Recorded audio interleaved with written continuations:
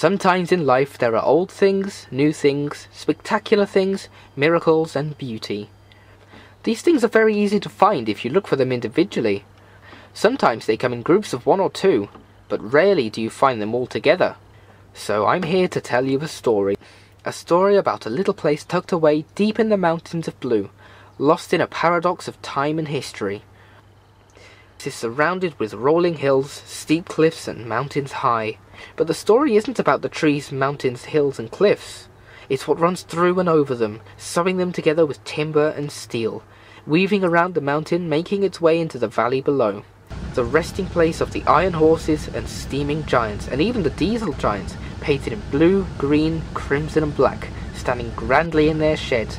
But to fully understand how it started, we must go back in time to the opening of the railway.